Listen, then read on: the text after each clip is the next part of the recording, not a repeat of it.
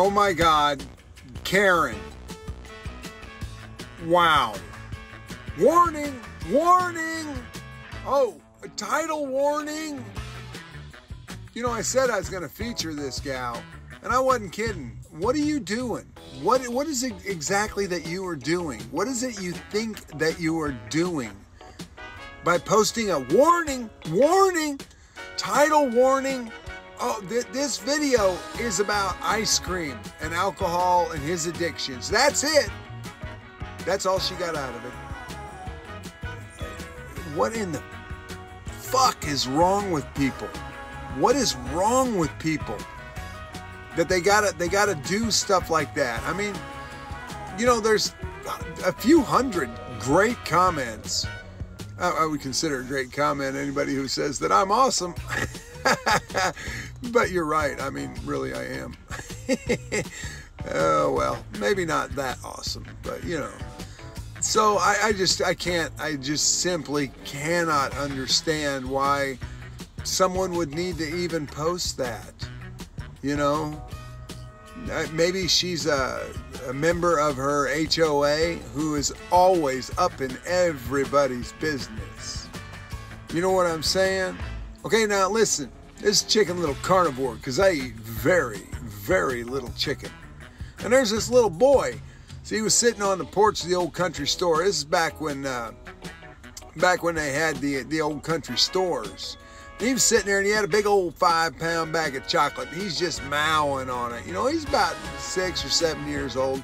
He's just mowing on this bag of chocolate, right?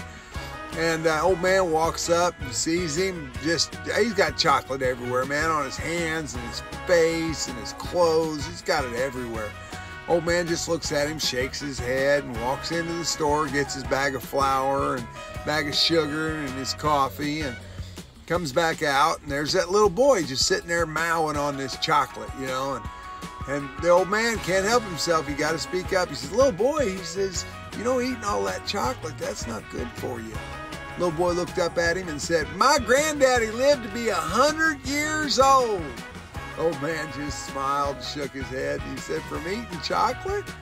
That little boy, without missing a beat, said, no, sir, from minding his own damn business. That's a fact.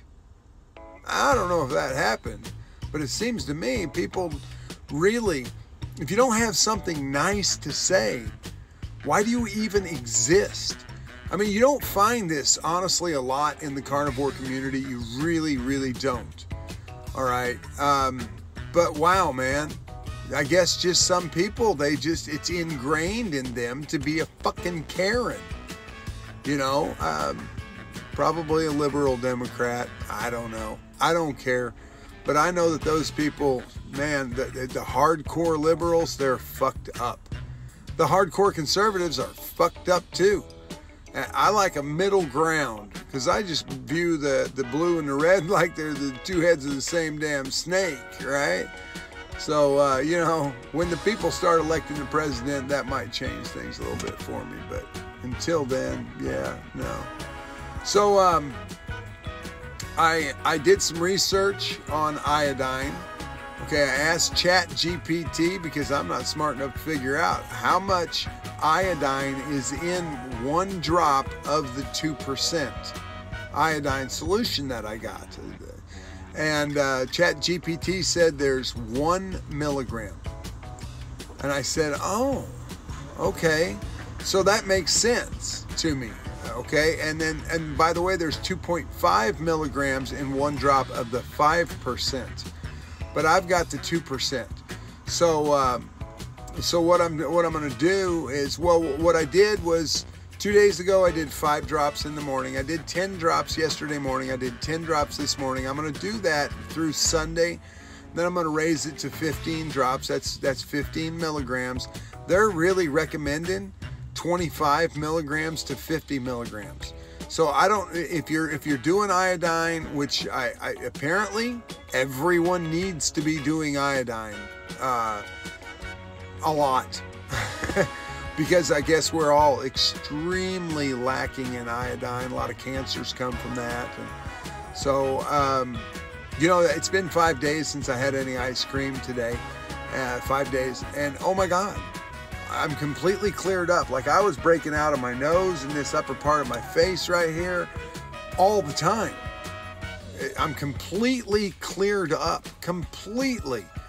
I'm not bloated at all. I feel just amazing. I think the iodine has something to do with that too, because I do feel a little different. I don't know what it is. Can't put my finger on it.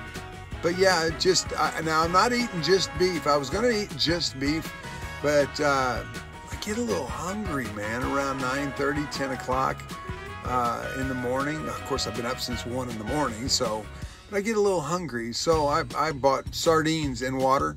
I was gonna get tuna in water, but guess what?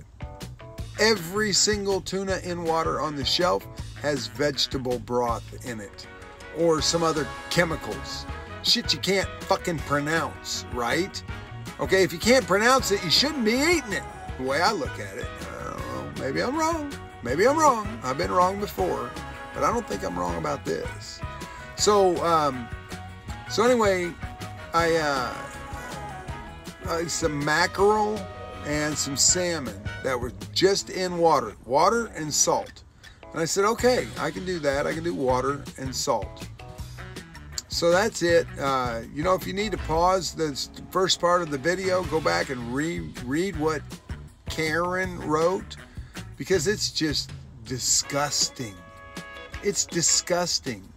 And by the way, that was on Dave Mack's video, which has over 10,000 views. That's amazing all by itself. But, you know, he did his due diligence and he got rid of that comment. But guess what? I screenshotted that shit before. So it's part of the video now. Guess what? It's permanent on the internet right now. This is Chicken Little, and I'm out.